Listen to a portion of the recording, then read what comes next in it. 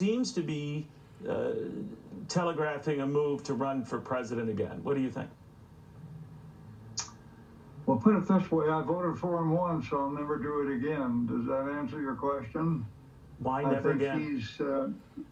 Well, I think he's overused himself. I think he's used up. I think the January 6th hearings are terribly irritating to him. I always say to him, you know, stop the squeal. It's not very unbecoming. It's like someone in a sandbox and they stole their little shovel. And so I don't know where he's going, but I know there are plenty of horses out there from the Democrats who are ready to take him on. DeSantis is one, as you saw in that earlier segment. Hawley, Cotton, good grief, Cruz. There's a marching order of ready to take him on, and I think he's a wounded duck. Do you think that they should wait? Do you think they should wait? I mean, there's talk that no one's going to make a move until they know for sure what he's going to do.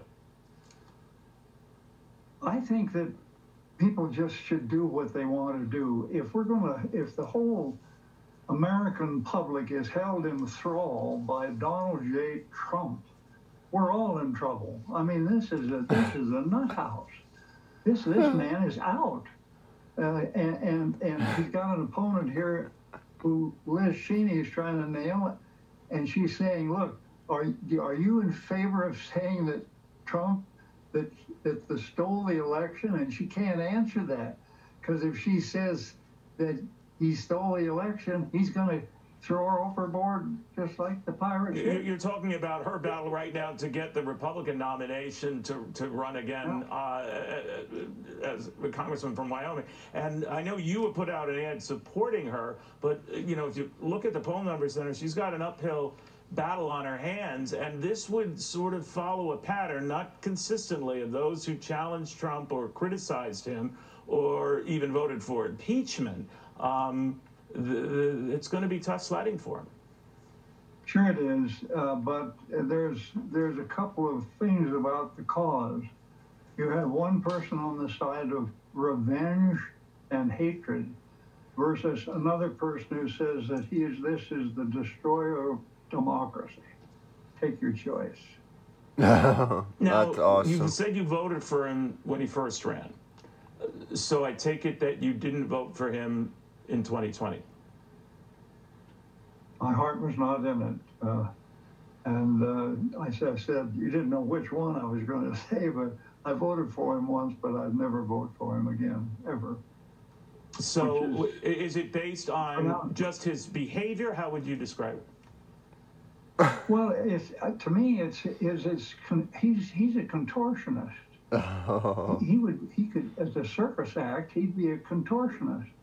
How the hell you lose an election by 8 million votes, prattle on into the vapors that you lost, and that it would stop the steal, then organize everybody, as they're proving in the January 6th commission, that this guy was right in the middle of it. Tried to get back to the Capitol, they wouldn't let him go there, take him back. Anyway, it is an ego-driven, almost like a madman. I want this job, and I don't care what it takes. And calling elected officials, can you find me 11,000 votes? Calling even witnesses that are testifying before the January 6th. I mean, the guy the word is unhinged, but the locks are off, and the door is wide open.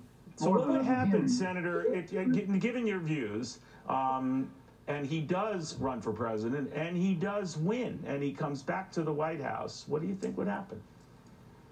Well, I think that then at that point, I'd do what I did with every president I've served. I served with Carter and Bush and Reagan and Clinton, and I wasn't there with Obama. But I think I would say I respect the office. I don't respect the person. I respect the office of presidency. It's a terrific and answer. If I were back in the fort throwing bombs from the top of the roof, I would do I would give the respect to the president as an office of the land. But you don't like him as a person. Are you afraid of something? Or are you afraid he does something if he gets in there? I don't understand. Well, Caruso does understand. I'm appalled. He'd do anything to advance his cause, or wake up in the morning and like the Queen in Bambi and say, "Who's the fairest person in the land?" It's me, Donald. Do you think, I know you've supported Cheney and her, this commission's work. Do you think any of the revelations you've heard, Senator, are criminal, and that if they referred and asked the Justice Department to file such charge, you would agree that he has committed crimes? I don't know that. I do know this, that anything that comes out of this administration that has to do with Trump or putting him in the clink or putting the heat on him, it will backfire by its own volition. Agreed. They'll say they're just picking on him. They're just picking on poor old Donald, the child imposter. Senator, a lot has been made, Donald, Trump in 74, 75, President Biden is going to be 80 this year. Elon Musk is suggesting there should be an age limit on the presidency. Do you think there should be? Well, I tell you, Nah. I've seen a lot of people, if we're thinking of Henry Kissinger versus Elon Musk, Henry must be about 100. I don't think 99 years young. 99 years young. Yeah. You can't put. I know 80-year-old people that are smarter than 30-year-old people. Absolutely. So you shouldn't make age. In other words, you don't think you should make age an issue? No. No, I do not. And then when they talk about term limits, fine.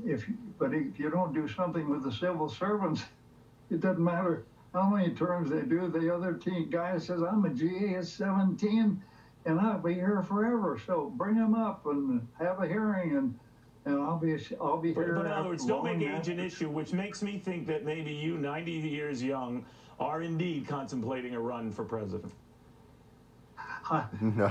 I think of it every day, and I have my freedom tied to my pajamas, and I know I could win. All right, so that's like a maybe. Anyway, that's a maybe right now. I did wonder, while I still have you as well, what do you think of the tone in Washington these days? I guess it's not that dramatically different than when you left. You were hoping to find a bipartisan cause, to deal with the debt. We never did, never have, probably never will at the rate we're going. We don't have a lot of time, about 30 seconds or so, Senator, but what do you think of what's going on now in the place you called home there for a long, long time? Well, I think about in '83, I wasn't before I got there, when Moynihan and Dole and all of them got together and did something with the Social Security system. I get nailed on that all the time. I said, all I can tell you is in 2034, it's going to pay out 23% less. And if you can't get through there, you're gored. You're made out of soap suds. You can't do anything because the AART will tear you to bits, and the seniors and the, grab a lunch. Still a mess, Senator, to your point. Very good catching up with you. Congratulations again, Senator, the Medal of Freedom recipient. See you, and you heal. You take care. I will, my friend. Thank you Be well. very much. You are an love iconic Alan figure Simpson in this country. Speaks his mind.